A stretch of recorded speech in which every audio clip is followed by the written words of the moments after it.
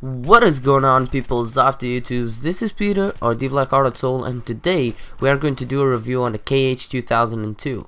And first, I just want to tell you guys, I'm kind of sorry if my voice kind of sounds a little bit different, because I'm kind of with my nose kind of plugged up or something.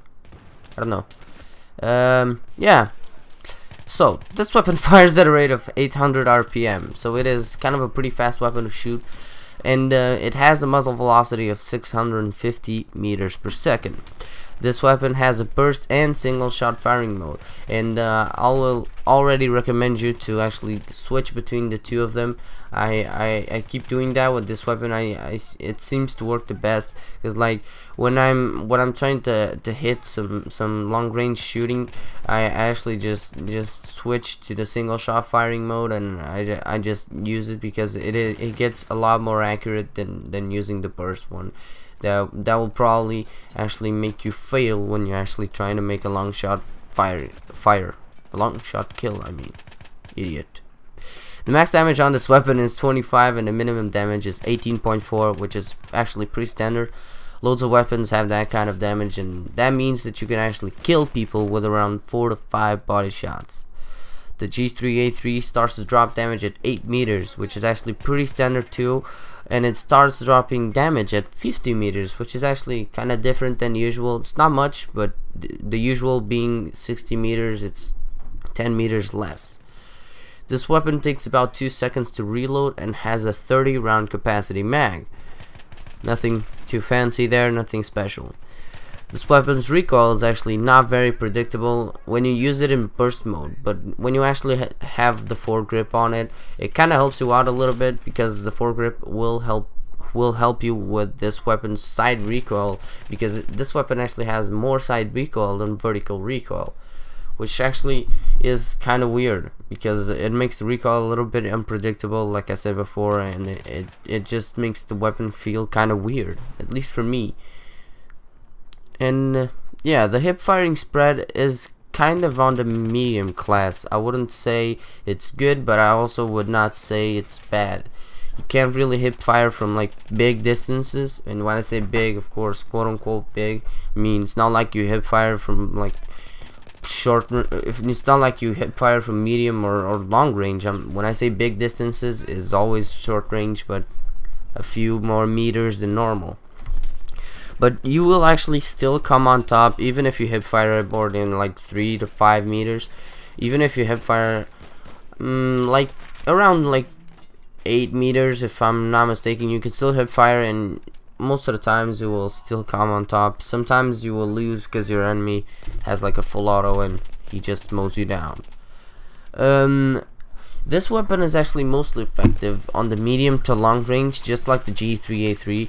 At short range, it is not very good. Most of the times, your enemy will actually win that gunfight, because even with those 800 RPMs, you still have the factor that you have to spam it to throw bullets as fast as you can. But your enemy if your enemy has a full auto weapon, he will probably win most of those gunfights, because he just holds his mouse button and he totally mows you down, because it's just a lot more easy to actually control your hip fire and to actually properly hip fire with a full auto gun. It's a lot easier.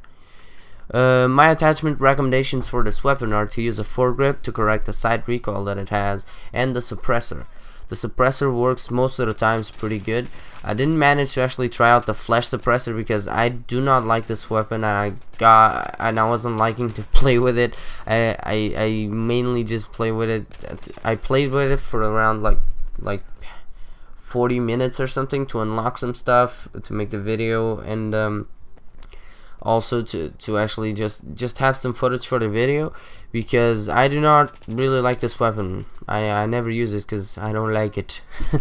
And yeah, I never tried out the flash suppressor because I didn't get to unlock it, but it might also work pretty good, because it might downgrade your recoil a little bit. But I do not recommend the heavy barrel, because of course it makes your weapon have more vertical recoil, and since this weapon is a burst firing weapon, it's not that easy to control your vertical recoil, because if you have the heavy barrel, the weapon will go a lot more up in between bursts. That will not help you. Yeah, about the sights, I always use the I started by using the iron sights, and then I unlocked the Cobra, and I always use the Cobra. It seemed to work pretty good for me, but try out some weird sights. I know you guys like to do that, and just try out some weird stuff. Sometimes it actually works pretty good for you. The secondary weapons I recommend, well, it kind of depends on your style, but I just went with something that I felt comfortable. But you can always try out the G18 and the 93R to compensate for the KH2002 bad short range effectiveness, because this weapon kind of sucks at short range, like I said before. So if you use one of those two weapons that throw out a lot of bullets pretty easily in short range, then I guess you'll come on top pretty much on every gunfight. Just pull it out when you know that you will have some short range gunfights, and I think you'll be good. So yeah, guys, this has been my weapon review of the G3. Oh no, not G3, what the hell, G3A3 was the other one. This has been my weapon review of the KH2002. Sorry about that. And if you guys enjoyed the video, please give it a like and a nice comment below, and subscribe to see more. Also, if you can, please share the video, because that really helps out the channel. Thank you guys for watching. I've been Peter, or theblackheartedsoul, shooting out.